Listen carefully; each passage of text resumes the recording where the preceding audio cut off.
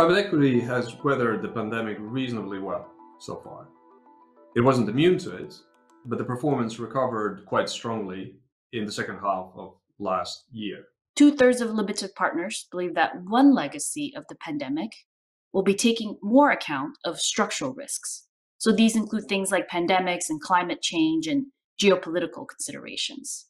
These type of risks will affect entire industries and entire sectors. So in addition to doing their diligence on the general partners and the managers, and of course on the companies, LPs will consider these risks as it relates to asset allocation and the way they construct their portfolio.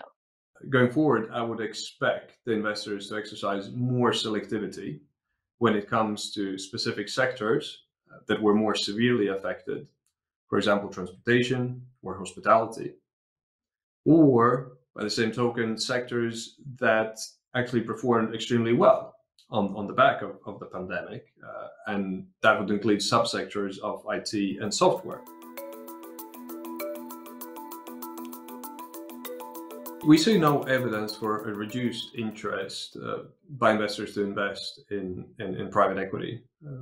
It's a strategy that has proven itself very well over a prolonged period of time, both in terms of the absolute returns that the private equity has generated, but also on a risk-adjusted basis compared to other strategies. In fact, our barometer says that LPs still expect pretty strong returns over the next 3 to 5 years. And 90% of LPs think that now is actually a good time for the general partners to invest capital. LPs have been very positive on private equity returns. The majority of them expect over 11% net returns across private equity strategies and regions. And we've noticed that this has been very consistent over the past 10 years. The largest market continues to be North America. The fastest growing geography continues to be Asia. And these are trends that have been consistent over the last few years. In terms of the catalysts that will have a global effect, and including sectors, one, of course, is the vaccine rollout. Another one is the new administration in the US.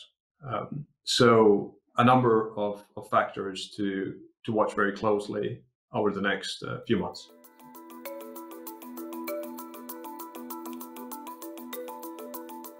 We have seen no reduction in investor interest when it comes to co-investments.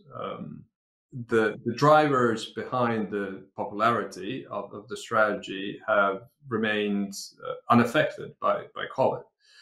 Investors are seeking to average down the expense ratio. In other circumstances, perhaps to accelerate the deployment of capital. However, we have noticed the crisis has made them rethink this strategy. Our barometer results show that over 40% of LPs expect to rethink this co-investment strategy. Because of the changes in the investing environment, which affects both how they deploy their capital and when their capital comes back as it relates to distribution pace, it's no surprise that LPs will want to revisit how they manage the co-investment strategy.